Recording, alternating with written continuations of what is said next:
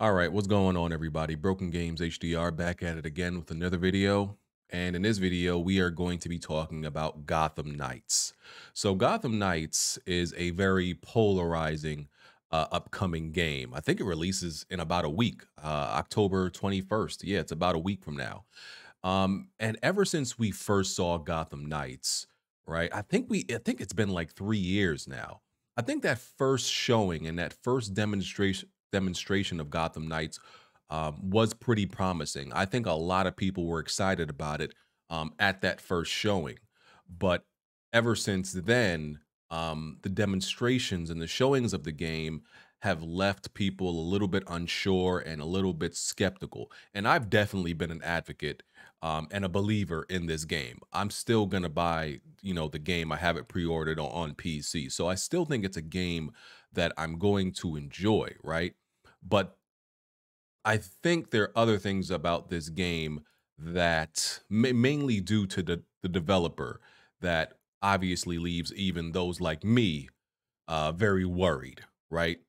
Um, because there's been a lot of criticism of this game, such as the what seems to be the slower combat and the animation, which I don't necessarily think is a bad thing. I just think that WB Montreal took a more grounded and slower approach to combat, whereas people with the Arkham series are very much used to Batman kind of zipping around, not in a grounded way, flying around, the scene to fight villains. He could be 20 feet over there, and then he could like just slide 20 feet in the opposite direction to take down an enemy, kind of just this free flowing combat with no limitations, based in realism. And people like that. There's nothing wrong with that. The combat was great because of that, right? But I don't think that necessarily made Gotham Knights a bad method and a bad way of taking on combat. And I think the other criticism was that I especially heard early on was like people just want to play as Batman. People were like, oh, we don't. Some people were like, oh, we don't care to play as Robin or Nightwing or Batgirl or Red Hood. And I think those are a lot of like casuals who really don't know about the fascination and how layered these characters are, right? You could absolutely make the argument that characters such as Nightwing and especially Red Hood are just as interesting, just have just as good as a story, and are just as fascinating of a character as Batman, even Batgirl. So to me, I think a lot of these people don't know anything about like the history and the details of these characters and haven't really watched the animated series because DC animated movies do an amazing job with the Bat family. Like Tim Drake is not necessarily my favorite Robin. I don't think he's the most interesting Robin, but like I said, Nightwing, Batgirl and Red Hood are amazing characters. And to me anybody who says otherwise just really has nothing, doesn't know anything about these characters. Anybody who says these aren't interesting characters honestly probably doesn't even know that much about Batman, other than what's on the surface layer. Because if you know much about Batman, then you would inherently know a lot about these other characters in the Bat family, right? So I think a lot of the criticism is not valid. Some of it is, but to this news that we got yesterday, right? First, it came out as a rumor that Batman Gotham Knights, excuse me, Gotham Knight, not Batman Gotham Knights, but just Gotham Knights was going to be limited to 30 frames on consoles. And I was like, no way. No way. This can't be right. And then we got the confirmation, right, from Floor Marty. She is the executive producer on Gotham Knights, and she confirmed this in the Gotham Knights Discord channel. She said, "I know many of you are wondering about the availability of a performance mode for Gotham Knights on consoles. Due to the types of features we have in this game, like providing a fully untethered co-op experience in our highly detailed open world, it is not as straightforward as lowering the resolution and getting a higher FPS. For this reason, our game does not have a performance quality toggle option and will run at 30 FPS on consoles. So here are my issues with this, right? At this point, not having an option for a performance and fidelity mode is just unacceptable. If this was last gen, absolutely we could understand, right? We could have dealt with that. But standards have changed. Almost every game on console, I can't really think of a game I played recently on consoles that didn't have a performance mode option. Bro, I just played DO Field Chronicles, which is a game it's a strategy game, and it really doesn't need a performance mode option, but it has one. And you could argue, okay, technically that's not that hard to put a performance mode option in a game like that, right? Because they're saying they don't have one due to technical reasons. But I'm just not buying that, right? Standards standards change, you need to have a performance mode. And also, mind you, she says due to the type of features we have in our game, blah blah blah, like the untethered experience, it's not as straightforward as lowering the resolution. Meaning, it's not impossible. It can be done. Matter of fact, literally, right, I will tell you right now, I guarantee you they will patch in a performance mode. I guarantee you it will happen.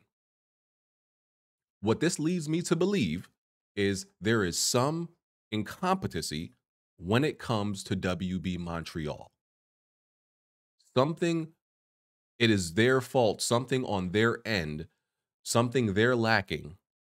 I don't know whether it's time, resources, whatever. It shouldn't be resources. Maybe it's time has led them to not have a performance mode option ready. That's still being incompetent. That's something on your end. That's a problem on your end. You should have this ready. It should be ready. We saw this game, like I said, it feels like 3 years ago. Honestly feels even longer than that. So you're not telling me it's not possible. You're essentially telling me it's not easy. That's literally what this translates to. It's not as straightforward as lowering the resolution means it's not as easy and we haven't figured it out yet. I'm not a developer. I'm not saying it's easy. But being that I'm the consumer and not the developer, I don't give a fuck how easy it is. My job as the consumer is to expect certain things from you as the developer. So you need to have this done. This needs to be here. It should be in there at launch. I don't care how you get it done because that's not my job. You get paid how you get paid to figure out these things. What I'm supposed to do when I'm paying money for this, even though I'm not getting this on console, I'm getting it on PC. I'm still going to play it on PC, right? Even though I feel like a lot of things with WB Montreal is amateur hour, right? I'm still going to play the game because I still feel I'm going to enjoy it. But still, as the consumer, I expect things. That's all my job is. If I pay for your product, it's my job to expect things and to demand things. So I'm not buying that. So on top of it can clearly be done, right? Other like all other games have this because it's a standard.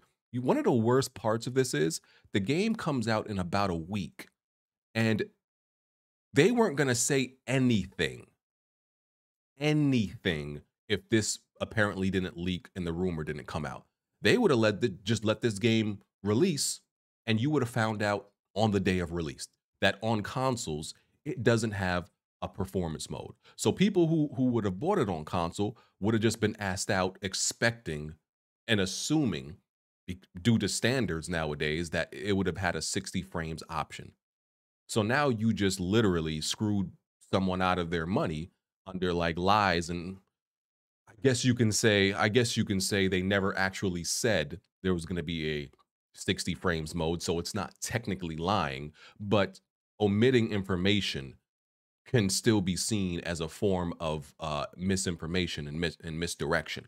So the fact that you weren't going to say nothing, you were purposely keeping it a secret, is very worrisome because what else? What the hell else are you keeping a secret about this game that we don't know?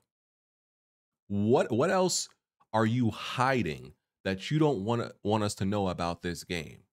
That's a problem because it It's more than it being locked at 30 frames. It's the secret.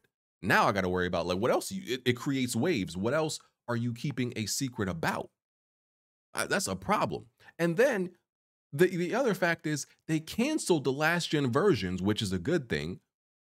And usually, when last gen versions are canceled, it's usually because you want to create the optimal game based on the most powerful hardware afforded to you. But you cancel the last gen versions only to lock the next current, whatever you refer to, this gen as, only to still lock it at 30 frames. That don't make too much sense. That's just dumb. And most of you know, a lot of you probably know, I have a bet with Kofi and Tony that Gotham Knights will get an 80 or above on Metacritic. Now, getting an 80 or above on Metacritic is not like insane for like the average game, if you get what I'm saying. Like an 80 isn't like shooting for the stars. An 80 is good. An 80 is good. Like you look, a lot of games accidentally stumble into an 80. A lot of decent games stumble into an 80. To get an 80, all you really got to do is get enough people that absolutely love the game to give it, a few nines and a few tens. Even if it gets mixed reviews, some games in the 80s have like have 70 scores or even 60 scores. You just need enough. You just have to create a game that is just enough to get an 80. You know what I'm saying? Like, you don't have to be the best game to get an 80. You don't even have to be a great game to get an 80. And I expected, based on what we've seen with this game, what we showed, like, no, this can get an 80.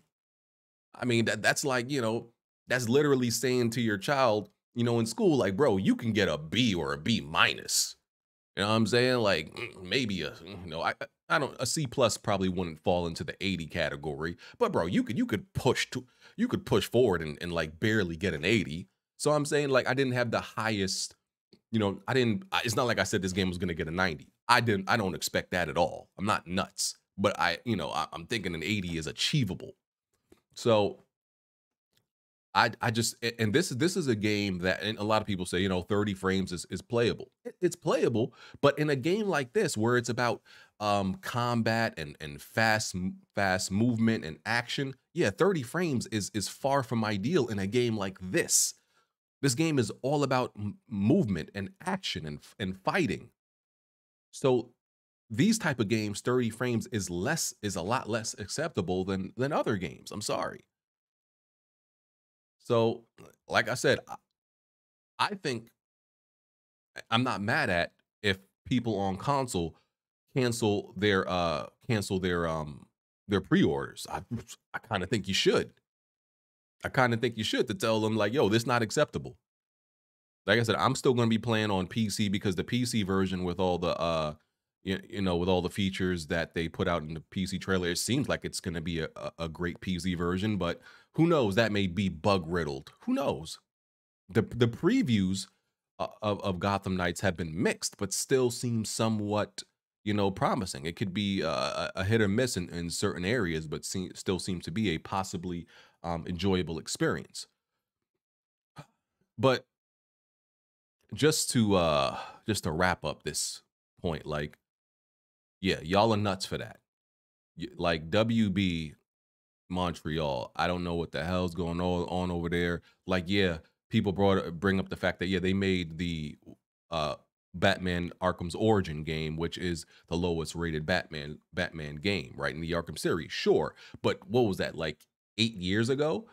I like to give studios a little bit of credit. I'm assuming they learned a lot since then. They've matured a lot since then. They've gotten, the talent together and gotten better. I would assume so, learn from their mistakes, but maybe not. Maybe not. So completely unacceptable. There's no excusing it.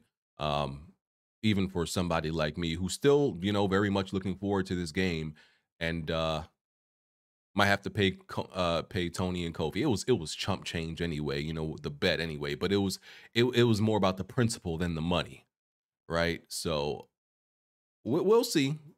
We will see. It's funny because the only reason I haven't paid them yet is because Developers, reviewers honestly don't negate points for games being 30 frames. Honestly, there's not really a case of that. Inconsistent frame rates or low frame rates, sure, but a game being locked to 30 frames, there's not necessarily a precedent for um, for points being negated due to that fact. Because if that was the case, a lot of Nintendo games would lose points. But we know Nintendo games are rated on a different curve. But either way, it's going to be interesting to see the scores. Uh, Let me know what y'all think about this, man. Does it bother you that it's 30 frames? Do you not care? Are you picking up Gotham Knights? Let me know what y'all think. Follow me on Twitter, hit the notification bell, and I'll catch y'all on the next video. All right. I'm out of here. Peace.